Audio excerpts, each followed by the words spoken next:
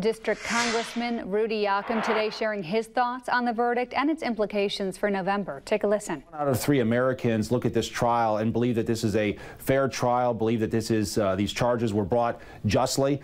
So the court of public opinion has already spoken, but really, Mark, the actual verdict will be delivered, as President Trump said yesterday, will be delivered in November by the American voters. We also have his full statement, which came in minutes after the decision. By the way, you can find that on our free news app and at WNDU.com. And just